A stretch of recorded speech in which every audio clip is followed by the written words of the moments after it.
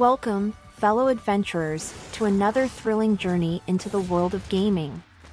Today, we're diving deep into the sands of time with a review of a classic that has captivated hearts and minds for decades. Grab your daggers, don your finest attire, and join me as we explore the mystical realms of Prince of Persia, The Lost Crown. Will this latest installment live up to the legendary status of its predecessors, or will it crumble like ancient ruins under the weight of expectations?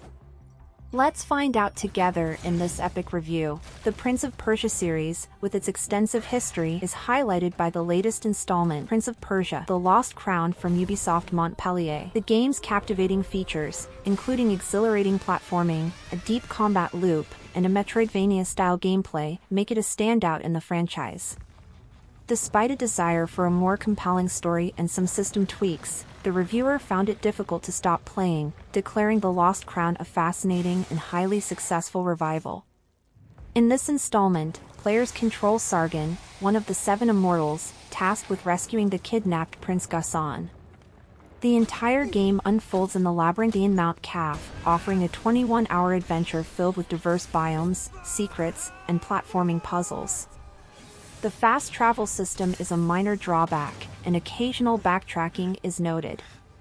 Running at a smooth 120 frames per second with 4K resolution on current-gen consoles, The Lost Crown boasts impressive visuals, despite the reviewer's mixed feelings about the art style. The combat system evolves from simple parrying to a complex array of attacks, combos, and special amulets, providing customization for Sargon. Athra's surges and time powers further enhance combat and exploration. Encounters, including challenging boss fights, demand strategic thinking and quick reflexes. The platforming sections, featuring quick respawns and instant resets, offer a rewarding trial-and-error experience. The game's enriching Metroidvania experience is complemented by accessibility options and features like memory shards and pins on the map. While the story occasionally takes a backseat, featuring surprising twists, it doesn't significantly detract from the overall enjoyment. The Lost Crown's relentless urge to explore Mount Kaf, coupled with its excellent platforming and engaging combat, creates a sublime loop that defines the game.